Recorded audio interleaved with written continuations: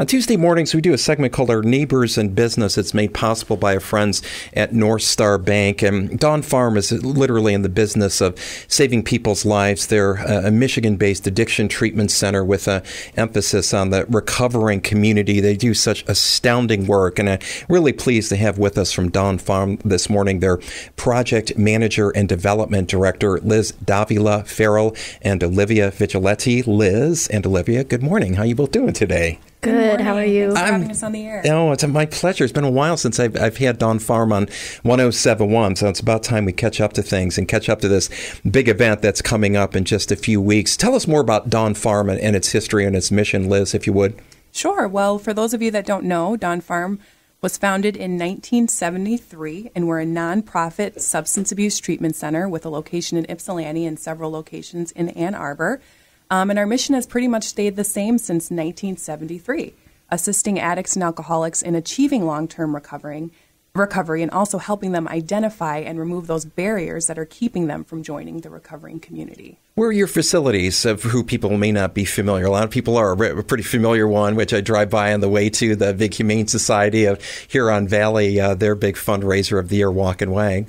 Sure. We have two long-term residential treatment sites. So one is on Stony Creek Road in Ypsilanti, and that's our largest residential treatment center. And which is literally a farm. It is literally a farm with chickens and eggs. Mm-hmm. And then we have our smaller long-term residential treatment site in downtown.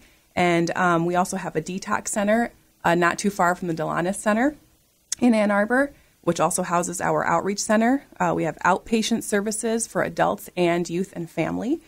We also do some services in the correction facilities. We also have transitional housing spread around throughout Ann Arbor, both houses and apartments.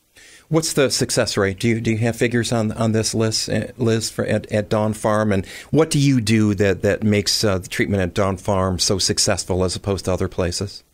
I think one of the things that we do that's central to keeping people in recovery and having people be successful is linking them with the recovering community. The recovering community is central to who Dawn Farm is.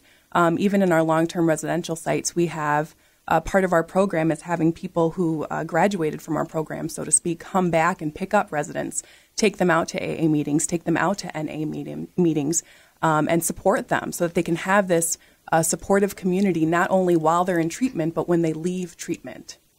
Olivia, talk about the event that's happening, the 43rd Annual Jamboree. What's this all about? Yes, our 43rd Anniversary Jamboree is coming up on Sunday, September 11th from 1 to 6 p.m. So a week from this Sunday, okay? Yes, a week from this Sunday, and it's going to be at the farm on Stony Creek Road. And, you know, we've held a celebration every year of our, since our first year in 1973, and we used to call it our Founders Day event. Okay. And we switched to calling it the Jamboree because it kind of more reflects what we want the event to be, which is a celebration of recovery and the recovering community in the area.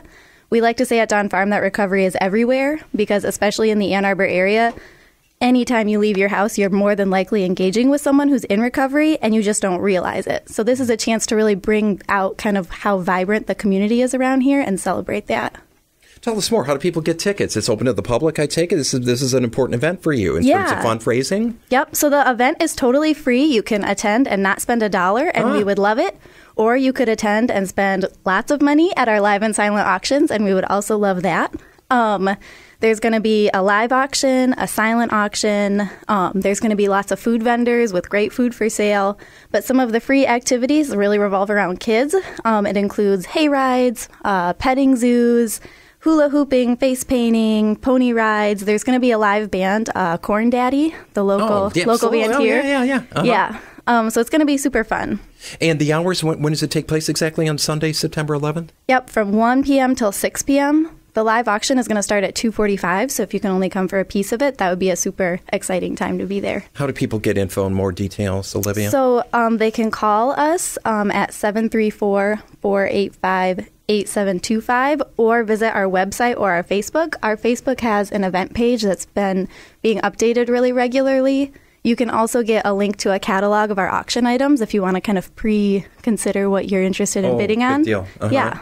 And Liz, before we run here, there are many people who may be in need. I know there is often a waiting list at Dawn Farm.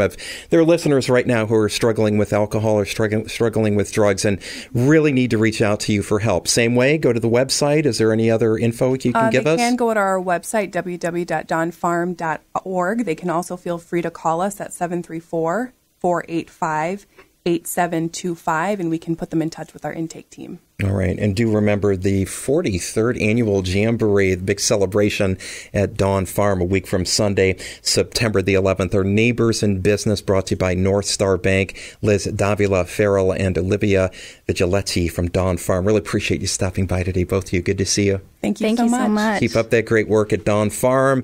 We've got the Young Wild. We've got Fastball on the way on 107.1.